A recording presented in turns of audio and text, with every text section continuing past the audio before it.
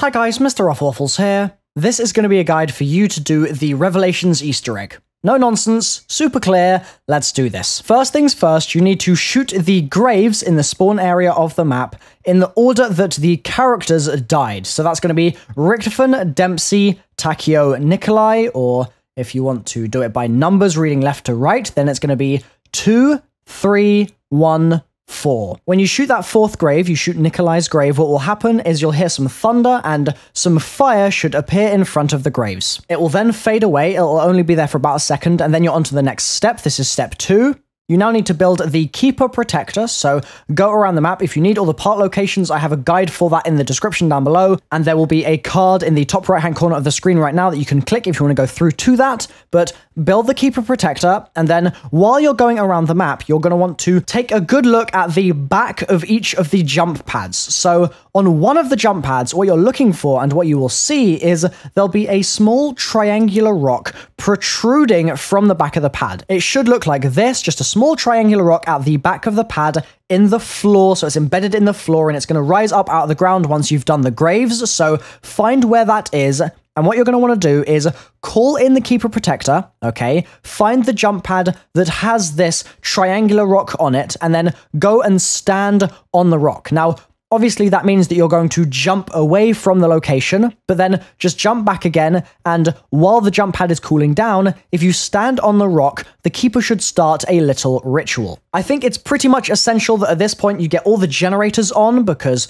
those generators are going to allow you to basically get a load of points to open up the map, get yourself some better weapons, things like that. So I really recommend you do that first, because once the Keeper starts its ritual, you need to defend it for like 3 minutes or so. So you might end up going through like 2, maybe 3 rounds, depending on where in the game you are, but you need to defend the Keeper while it's doing the little wiggly, and once it's done, it will disappear and a film reel will fly into the air and land on the ground where the Keeper was standing. Now, I want to quickly point out right now that if any of these steps are giving you trouble or you're having any difficulty, maybe you're stuck, go down to the description of the video and there'll be a load of bonus tips and clarifications of things so that if you get at all stuck in any capacity, you read the description and you will be fine, okay? Also, if the Keeper doesn't start his ritual as you want him to, then just jump back over to the destination of the jump pad that you're standing on and then go back again, and once you get back again, just go and stand on the rock. The Keeper should sort of come towards you and start the ritual. Once again though, if it still isn't doing it, just kind of jiggle yourself in place. It can be a little finicky to get it in the right spot sometimes, but most of the time, if you jump and then jump back to where the rock is, so you're going to want to be actually standing on the rock itself when you're trying to get the Keeper in position, then you should be all good. As soon as the Keeper starts dancing, by the way, you can leave the rock, you can go away from the rock and just let the Keeper do its thing while you defend it. Pick up the reel that the Keeper drops and go to Nacht der Untoten.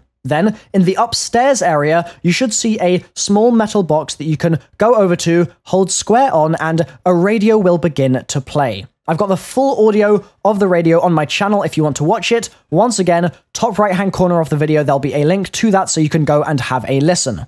We're going to just go through with the steps though now. You're going to want, throughout your game, to be hitting the mystery box for the Mara Stagua, okay, and also the Arnies. They're the 2 things that you definitely 100% are going to need for this Easter egg. They are essential, so make sure you're maybe running Immolation Liquidation. That would be very useful. Spin that box, and at some point, you'll get the Lil Arnies. They are the monkey bombs of this map. What you need to do is get them out of the box, and then once you have them, come into the Apothicon. So to get in there, you obviously need to open the Pack-a-Punch as you normally would by doing the 4 generators and then trapping the beast itself. Go inside, and what you'll notice is that around the edges of the room, there are 9 spawn locations that are small holes low down on the floor. They're sort of floor joined to wall, and there are 9 of them. What you need to do is go around and you're going to basically throw your Arnies in 3 successive holes. So the way I do this is I number the room as follows.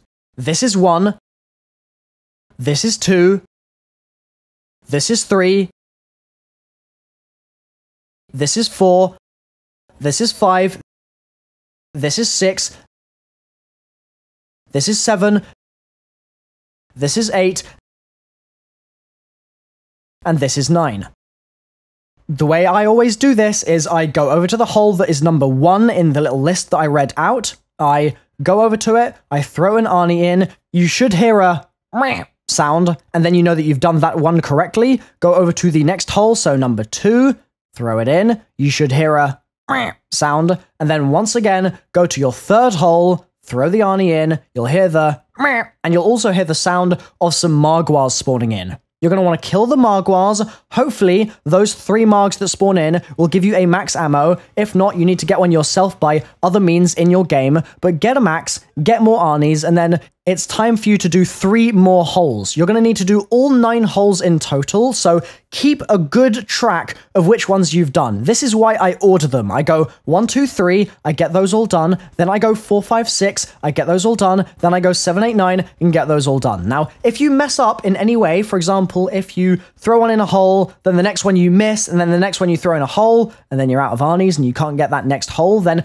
don't worry. What I recommend you do is just come back later once you have a new set of Arnies and do those 3 holes again. Because if you fail it, then it's going to mess things up and you're going to need to basically reset things. And so you might have successfully done 1, 2, 3 and got those marks, but for 4, 5, 6, if you go 4, 5 and then you fail 6, just come back again later and try 4, 5, 6 once more. Once this is done, if you come to the bridge area inside the Apothicon, there'll be an audio reel lying on one of these yellow bulbs for you to pick up, and that reel is going to come to Kino der Toten.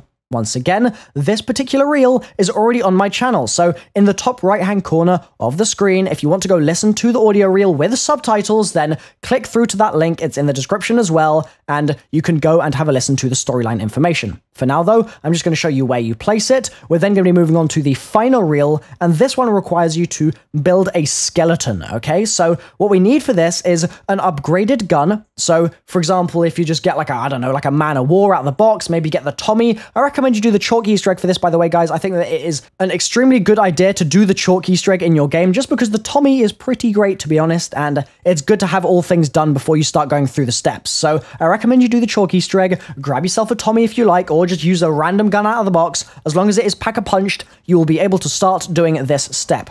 You're also going to need the upgraded Mar-Astagua, or the upgraded Apothicon servant, sorry. So what that requires you to do is upgrade it via its normal process of shooting the 5 blue rocks in the sky. Once again, guides for this all over YouTube, so link in the top right-hand corner of the video right now. Click on it and you can get a guide for the upgraded Apothicon servant. Once you've upgraded it, and you've got an upgraded normal weapon, you're going to need to come to a varied series of locations around the map, which will all feature a small slab of rock, which you are going to shoot with your upgraded gun. Not with your Apothicon servant just yet, your upgraded weapon. So the first one I'll be showing you is here in the spawn. I recommend you come to the furthest right you possibly can, look into the church, and there is a yellow light and then sort of a shadow above it. You're going to be shooting that with your upgraded gun. So just shoot it with your KN or your Man of War or whatever, and what should happen is you should hear a sort of clunk sound, and the rock itself that you just shot will turn into a bone. The bone will float a little into the air, and you're then going to pull out your Apothicon servant, shoot towards the bone, and you should hear this noise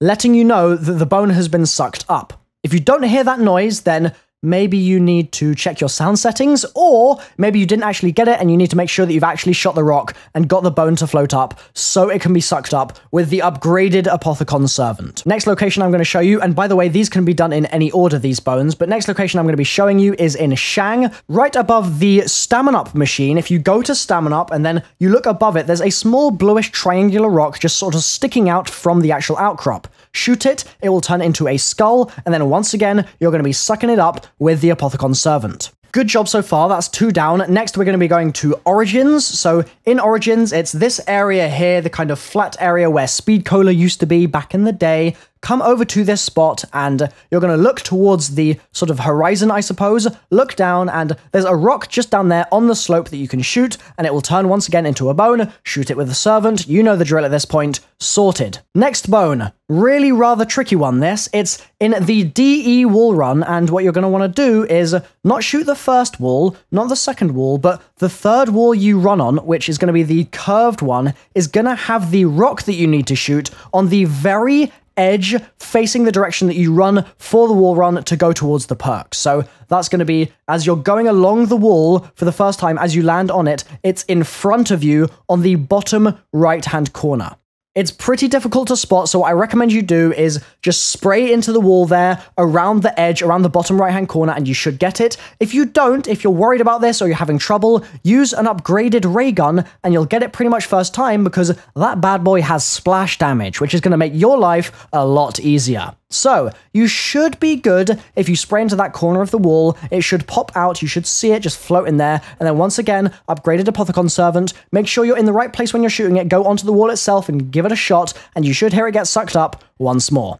Next one is going to be in Nacht. Come to the upstairs area of Nacht. If you're facing Jug, then do a 180, turn around, and you're going to be shooting this slab that is up here. That's going to turn into a bone. Shoot it with a servant.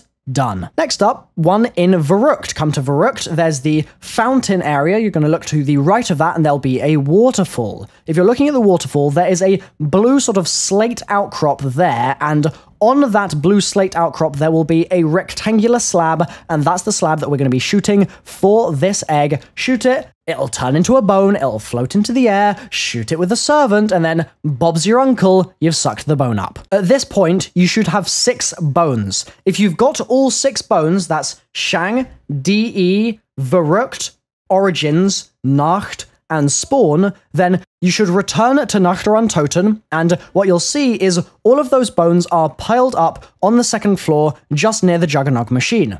Shoot them with the Apothicon Servant, once again upgraded, and it will suck the bones into the portal, and then you'll see a zombie corpse spawn. It'll be wearing a kind of purpley dress, and it turns out that this is Sophia.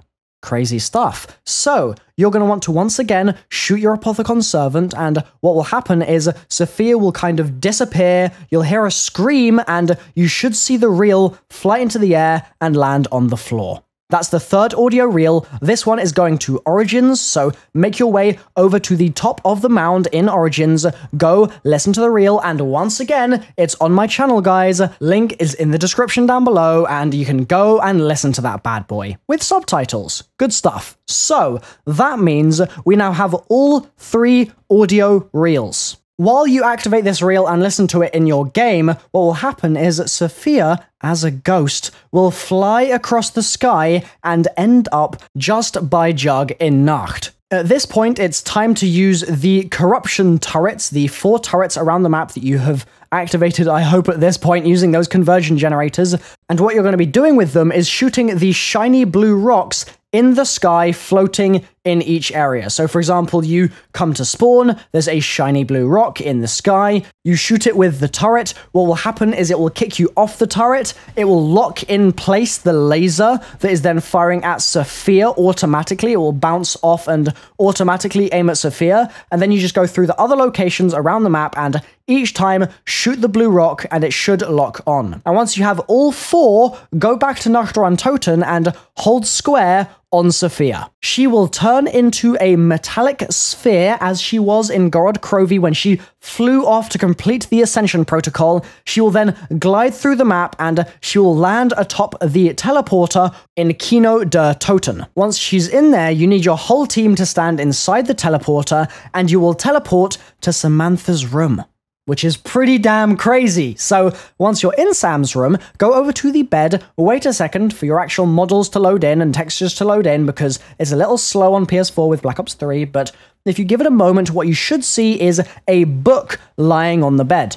You're going to want to hold square, that book is the Kronorium, and you're going to be bringing it back to Kino der Toten with you to use for the rest of the Easter egg. Once you've got it, you've gone back to Kino, you've got that book, go over to the podium, okay, the podium that is in Kino on the stage, and hold square. You should see a load of souls fly out of the book. They're going to go towards the projector room. There's going to be a glowing light in the projector room. It's going to be fantastic. And you should then get a sigil that's a big purple symbol spawning on the floor in there. This is going to be the marker that you need to clarify that you are 100% now at the gateworm step, okay? But I just quickly want to say, if you fail, if you don't pick up the book, if you're too distracted by the other stuff in that room, don't worry. All you got to do is go another round. You can all go in the teleporter again. You can teleport, and then you can grab the book. Then you just put it on the podium, you get the souls to come out, and you're fine and dandy. You're all caught up. Once again though, if you do get stuck, more help is going to be in the description of this video. So at this point, your job is going to be to find the orange eggs around the map. Now,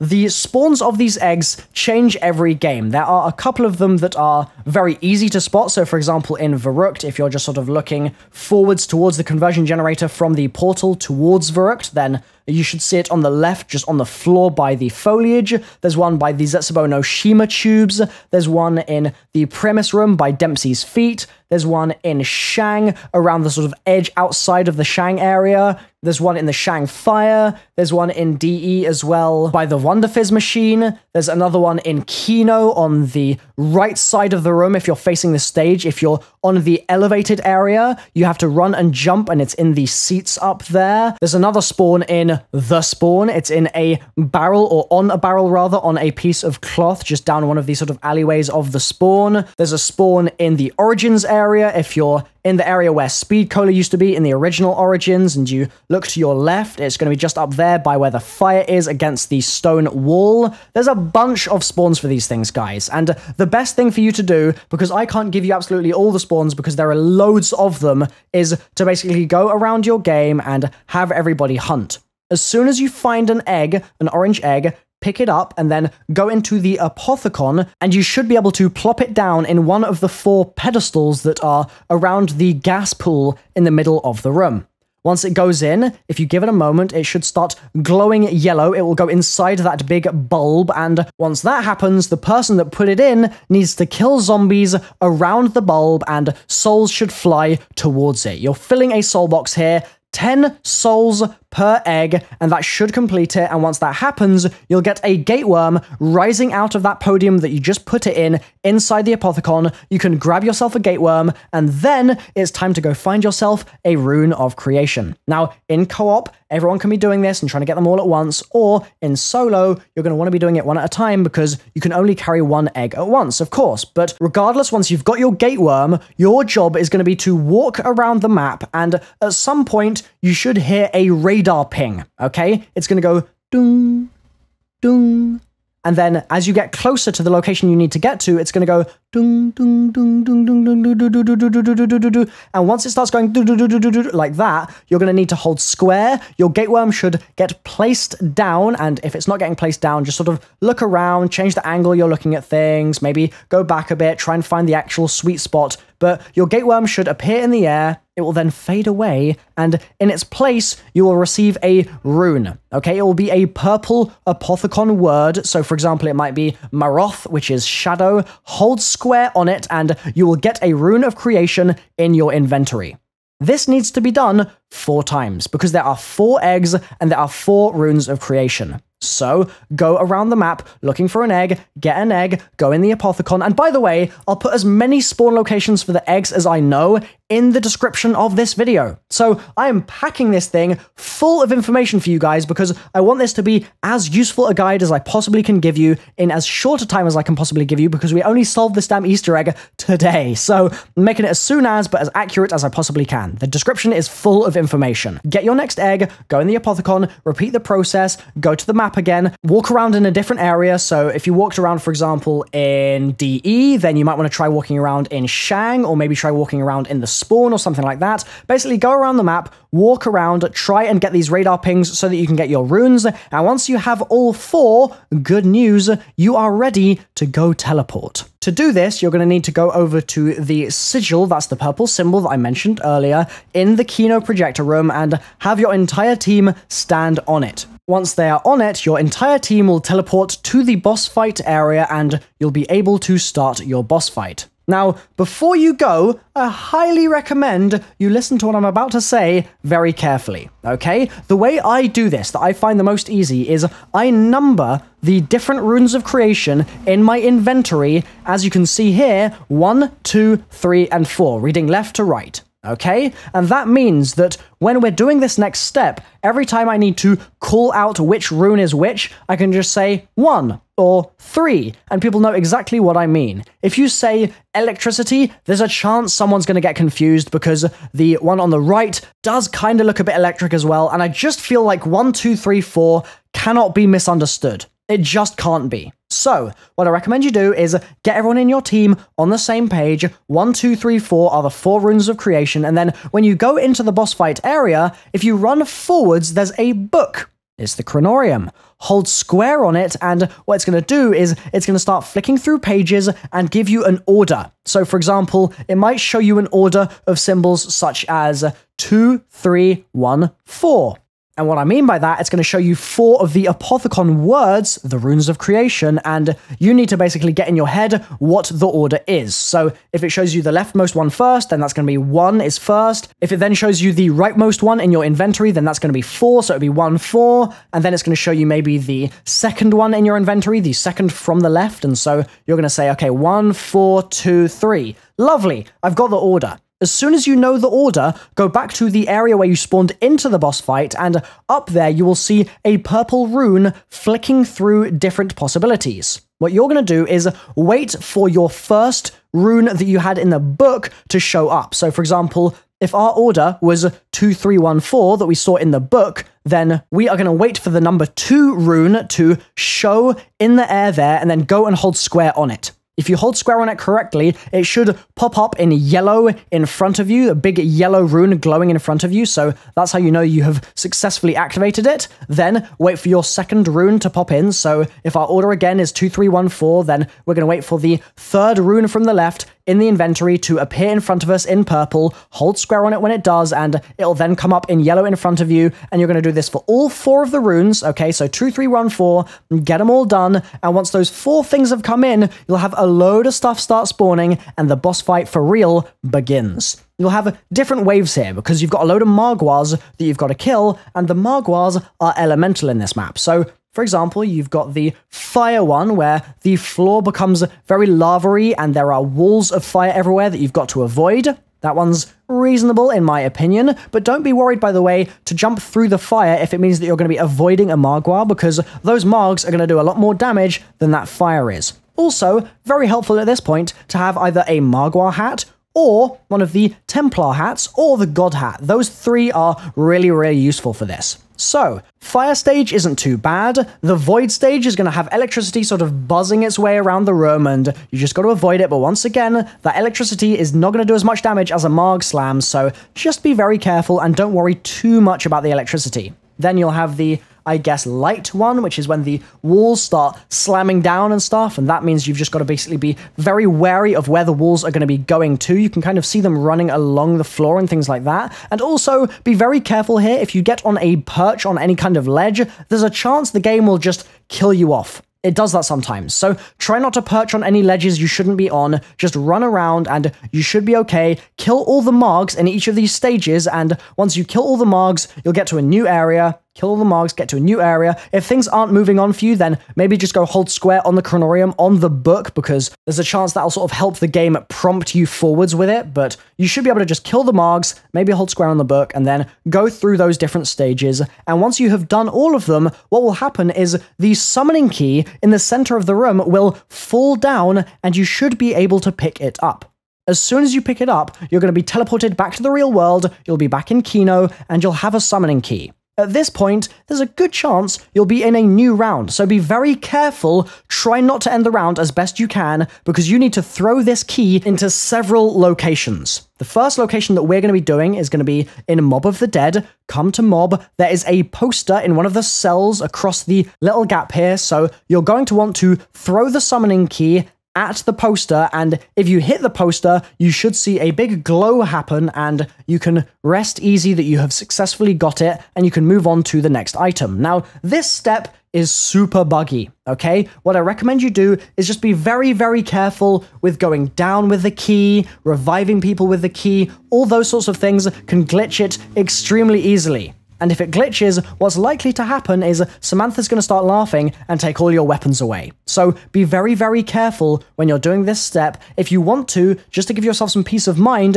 what I think might be a good idea is if you have 2 guns and then you're thinking about getting the key, just buy Mule Kick. And don't buy yourself a 3rd weapon, just have 2 guns, but still have Mule Kick, and then you can pick up the key, and there's no way the game is going to glitch and think that you have too many guns and start taking your guns away, okay? So you should avoid the Samantha glitch if you do that. But anyway, I digress. We've got the Mob of the Dead poster. We're then going to be going to Origins, and in Origins, there is a tombstone, which we're going to be throwing the key at once again. You should see that big white glow. Once you get it, you should have completed the tombstone. Then you can come to Shangri-La. In Shang, there is a crystal which we used for the Shangri-La Easter egg so many years ago. Throw the key at the crystal and you should get, once again, another white glow. So that's 3 down, okay? The next one is going to be in Kino der Toten. On the chandelier, there is a metal box.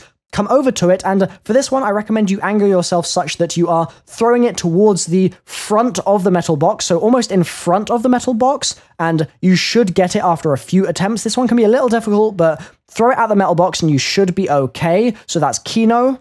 In DE, we will be throwing it at the clock, so come to the front of DE, throw it at the clock that is up there, which we shot for the Viking helmet, and you should once again get another one. Then come to Verrucht, and in Verrucht, you're going to want to throw it at the MG42, which is above the fountain, so chuck it at the gun itself, you should see a white glow. And then in Nachrantoten, come downstairs, look through the rebuildable barrier here, and you'll see a red barrel, throw it at the barrel, and you'll get, once again, a white glow. Once you have them all done, you should no longer have the summoning key. And that's a good thing, because that means you are now ready to go back to the Kino teleporter, and you should see that it's all buzzing and lit up again, and that means you can go in there as a team, and you will be teleported to the final boss. Now, this final boss isn't really that bad, in my opinion. Personally, I don't think it's really that horrible, but there's always a chance that Treyarch are going to patch it and make it worse and things like that, so I'm going to be as clear as I possibly can here. I really recommend somebody has the Thundergun. I also recommend you upgrade your Arnies during your game, because Arnies are very, very useful. What you're going to be doing in this fight is going over to one of the green beast fountains that are in the corners of the area. There's 4 of them, and holding square. You'll drop the summoning key in there, and then it will start collecting souls. Once you've got enough souls, it will stop collecting souls, as soul boxes always do in zombies, and you'll be ready to grab the key again, and then throw it into the Ghost Sophia that is floating towards the center of the room. If you hit Ghost Sophia will fire a laser beam at the Shadow Man, and then the Shadow Man is going to become available for you to shoot, okay? He's going to judder back and forth above the sort of end of the room here, and you need to basically continuously shoot him. Now, during this, if you've got teammates, they should be chucking some Arnies out for you, maybe using the Apothicon Servant to protect you from any zombies. If there are Margs, they're going to go after the Arnies, so that's going to be great, but make sure you are safe while you're doing it, and also make sure that you have one person near the book, the Kronorium, so that when the Shadow Man has been pushed back as far as he possibly can be, and by that I mean when you've shot him a bunch of times, he'll judder back and forth, left, right, and you have got to keep shooting him. He'll go back and back and back. Then, once he's really far back, hold square on the book. Make sure you've shot him enough times, so keep shooting him if you need to, but have someone hold square on the book, and if you do it correctly, you will end your boss fight. The Shadow Man will be defeated, and you'll be A-okay. The cutscene will play. Once again, I've got that on my channel, so in the top right-hand corner of the screen, if you want to watch the full cutscene, go ahead and do it right now. But thank you so much for watching my guide. If you've made it this far, congrats! You've just done the Revelations Easter egg. If it's been useful, leave a like, please, that would be fantastic, and consider subscribing as well, because you'll just get more useful guides like this in the future. I've been MrRoflWaffles, thank you for watching, and I will see you next time. And one last reminder, more tips are in the description. Thanks guys, catch you later.